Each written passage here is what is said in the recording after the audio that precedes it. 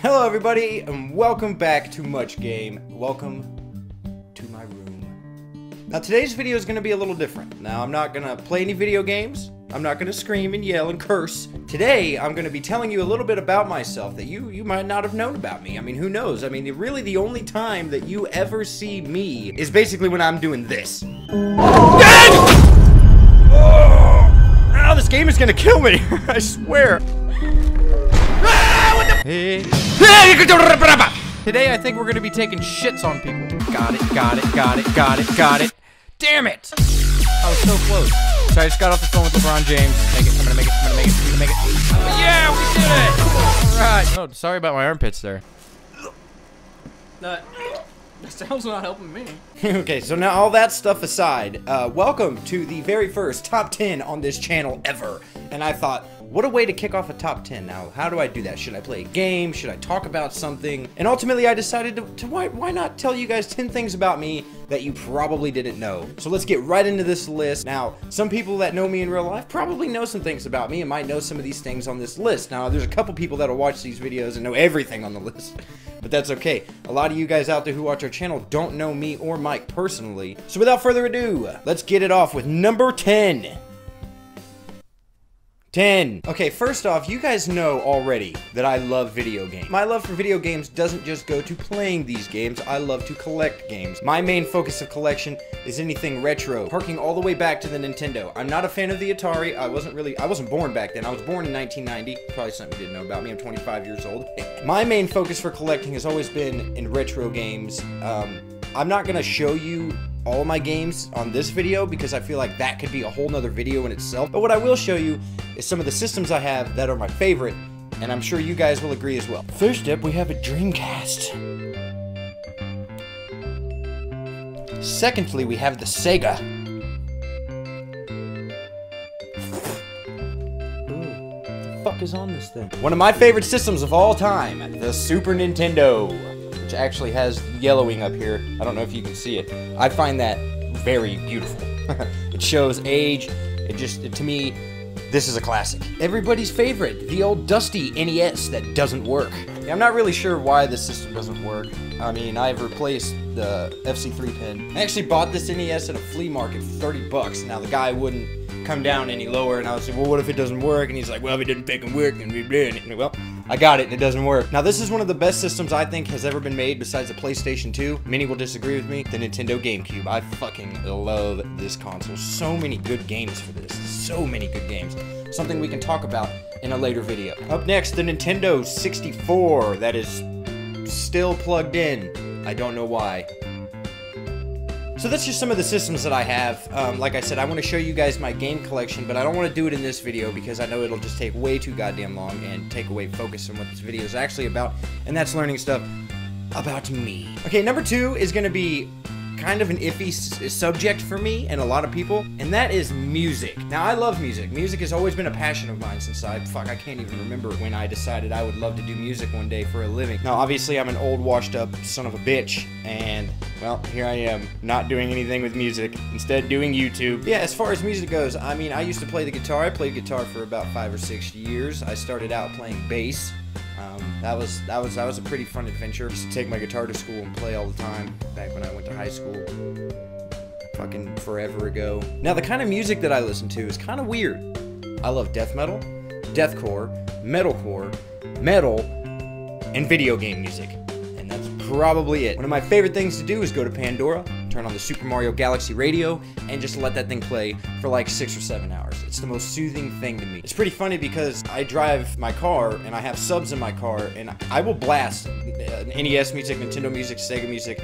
Doesn't matter what system it's on. If it's good, I'm gonna blast it. You wouldn't even believe how many people look at me like I'm a weirdo when I drive past them listening to this music. They probably think I'm some creep or something. As far as metal goes, like I said, I like all kinds of genre of metal. Now, there are some people out there that piss me off, and those are the metal elitists. I cannot stand them. Those are the kind of people that are like, my genre of music or no genre of music. No other thing is good. This is poser. This is stupid. Get the fuck out of here, dude. If you don't like it, don't fucking listen to it. Don't go wasting your time telling everybody and showing everybody how much you hate something. No one gives a shit if you hate it. Okay, up next Now, I don't only just love retro video games, I am also a huge fan of retro movies. To me, movies from the late 80s up till about 97, those are the best movies I could possibly watch. I honestly can't tell you a bad film from the 90s. I also can't tell you my love for Tom Cruise, because it is endless. Yes, Tom Cruise is my favorite actor. Now, a lot of people give me flack for this all the time. I hear shit about it daily. To me, the guy makes great movies. I cannot think of one bad Tom Cruise movie. Maybe Vanilla Sky, that's not even a bad movie. I just don't particularly like the story and how it goes. It's just not for me. But movies such as The Terminator, The Neverending Story, Indian in the Cupboard, The Lost Boys. The Lost Boys is actually one of my favorite movies of all time. Okay, up next is it's a subject to me that is weird. Now, the reason I think that it's so weird is because it's so new to me. It's something I've never done before, something I had no experience in when I started, and that is doing YouTube.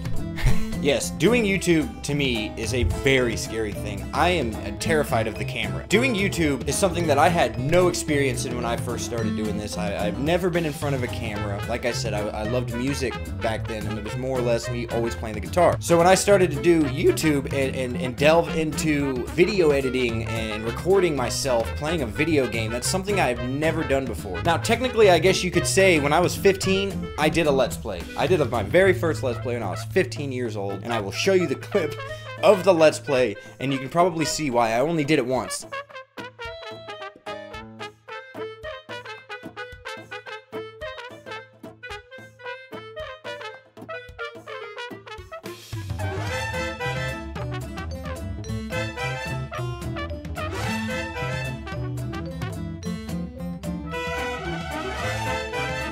That's right, I made a video just filming Tomb Raider's ass. What I have learned through this experience with YouTube and editing videos and being on camera and getting over that weirdness of being on camera. When you first start getting on camera and you're starting to, you know, be on camera a lot, and then when you're playing video games, you're basically recording them, it is the weirdest, most strangest thing at first. It's not that I'm scared of people judging me per se, but it's just the newness of it and seeing people's reactions to my videos, which are basically positive. I have hardly ever had anybody tear me down on a video or say that I did a bad job or that I suck. Do I think about those things? Yes, all the time. I think anybody that does YouTube kind of works themselves up on a base to where, you know, like there's people out there watching your videos that you've never met, that don't know nothing about you, and they're basically gonna judge the shit out of you. It's pretty frightening. You guys happen to be pretty fucking awesome though, so I'm not ever gonna condemn any of you guys, because I love you. But doing YouTube, it does scare me a little bit. I'm still trying to get over that feeling of being nervous and all that stuff. Oh my god, what happened to my hat? Is that the sun up here? No, that's the top of my fucking bald head. A lot of things that people probably notice but don't ever talk about or say anything about is my hat. Now, this hat is in almost every single YouTube video that I have ever made. I wear this hat. Why do I wear it? Because I'm bald on the top and I just think it looks fucking stupid. I feel like there's an overgrown chicken growing in my brain. That's probably why I'm so fucking retarded. Okay, up next is probably one of the most important things to ever happen to me in my entire life. When I was 19 years old, I had a daughter. Her name is Kaylee. She is 6 years old now. Being a dad is one of the most craziest experiences you will ever go through, or being a parent in general. That first initial shock of finding out that you're about to have a child has got to be one of the most life-changing feelings in the world. I'm sure people out there that have 4 or 5 kids get pretty used to it at this point, but when you have that first one, it's pretty crazy. Now, as many of you guys may know, Kaylee's been in a couple of YouTube videos before. She actually has her very own video playing Pajama Sam. I'll put a link to that in the description. I would go get her and introduce her, but I think she's outside.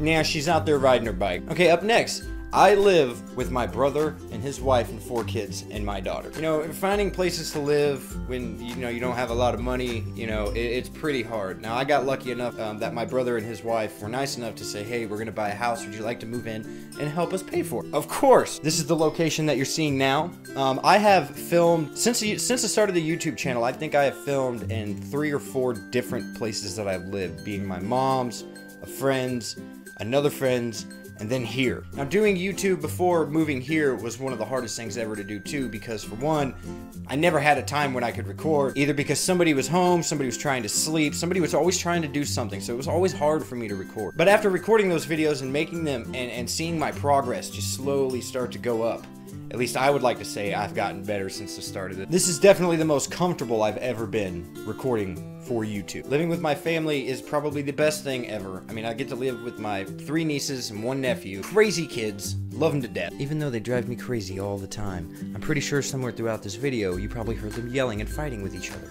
They do it all the time. Okay, up next is my favorite book I can read. I know, stop. It's a shock. It's a shock.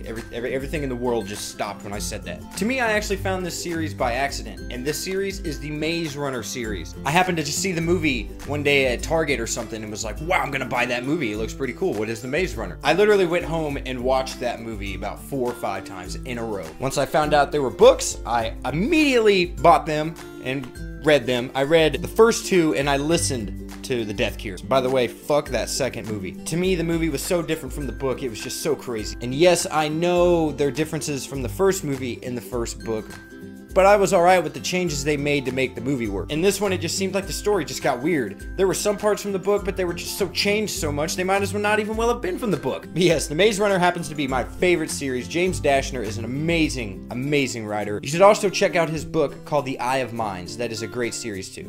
Well, it's a book. It's gonna be a series. Let it fuck. Now up next, my posters.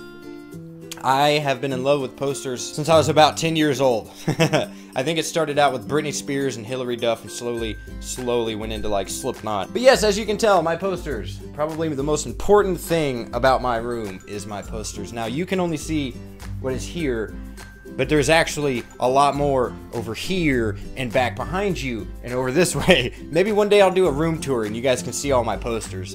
As far as right now goes, I have from that corner all the way to here, completely covered, can't see the wall anywhere. Now, back over here, I have a window back here, so the space gets really weird. So the posters, obviously I can't just go throwing something over a fucking window. But yes, one video I'm going to take you guys through my room and give you guys a little tour. If you guys want to see a tour of my room, hit that like button. Or go down in the comments and say, I want to see a room tour. And that leads us into our final one. I love being in my bedroom. Now, I don't know what it is, but if I'm outside of my room for too long, maybe I have like a slight agoraphobia. I start to think at some points that I do, because if I'm out of my room for too long, being at work does not affect me. Now, it's when I'm out of work and I'm not at home, I start to like get anxiety and I get nervous and I start sweating. It's the weirdest thing in the world. Like, I just constantly think about, I want to go home and be in my room. I want to go home and be in my room. I've been this way ever since I can remember. I've always loved being in my room. It's just a thing that I do. I mean, if I'm at home, I'm in my goddamn room. Or I might be taking a poop because I don't have a toilet in my room. Or I might be in the kitchen because obviously I have to eat and I can't just cook in my room. But yeah, I spend about 90% of the time I'm not at work in my room. Actually, probably more like 100% of the time. But thank you guys for watching. I hope you guys have enjoyed this video. Just wanted to do a video where I kind of told you something about me. I feel like you guys on YouTube don't really know anything about me or Mike, but besides watching us play a fucking video. Hopefully there will be more videos like this. Maybe Mike will do his own version. I just called you out, you gotta do it. If you would like to see us make more vlog videos like this, I wouldn't even consider this a vlog. God damn. More just a Taco Bell. Ugh. This is more just a fun video between me and you guys. I want you guys to know me for who I am and know a lot about me. This way you guys can and can get comfortable with my videos. I don't fucking know how it works, guys. God damn. But thank you guys for watching. You guys have a great day. We'll see you in the next one.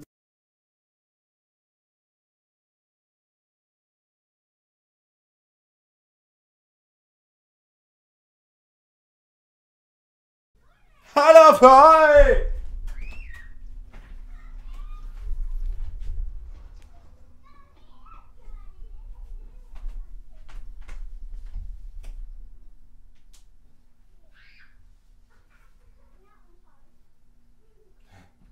Hi.